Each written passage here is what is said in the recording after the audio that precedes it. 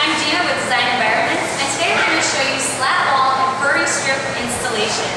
With me today, I have Tom with Forward Construction. Before we get started, we want to tell everybody to make sure that you review your specific store handbook and your specific wall elevations. Every location is different depending on the location of your store. Next, Tom is checking the ceiling height around the room. He's looking for the lowest elevation, so all of the slat wall panels will remain on the same plane. The first thing that Tom is doing is he's finding all the studs placed in our wall. It's important to note that slat wall is screwed directly into the studs of the wall. There is nothing in between. As Tom prepares our walls, he's marking the studs, which are 16 inches apart on center.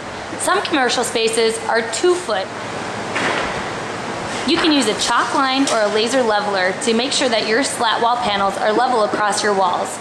To offer a visual, Tom's marked with his tape measure the 8 feet where our slat wall is going to be installed. The panels are going to be installed with a cordless drill with a screw tip extension. And the screws that we're using for the installation are number 6 or number 7 2-inch screws. This is important because 1 inch will go through the slat wall and the other will go directly into the stud. Right now, Tom is marking our slat wall panels. That 1 screw is installed for every other panel going vertically up. This will be repeated in every stud on the wall. To help our installation, Tom pre-cut 2 prop boards that are level with the bottom line marker. This will keep the panels in place as he screws them into the studs.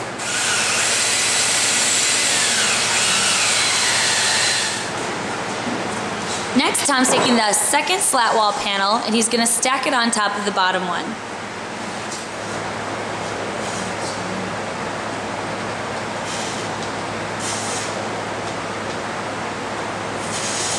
And now we're on part 2 of our slat wall and furry strip installation video. Right now, Tom is measuring the bottom of our slat wall for our furry strips. It's important that the furry strips are flush with the bottom of the slat wall.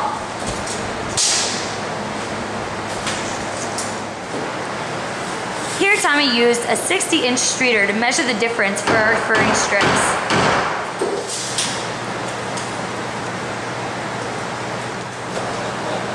As Tom finishes securing our furring strips, it's noted that a 2.5 or 3-inch screw is recommended.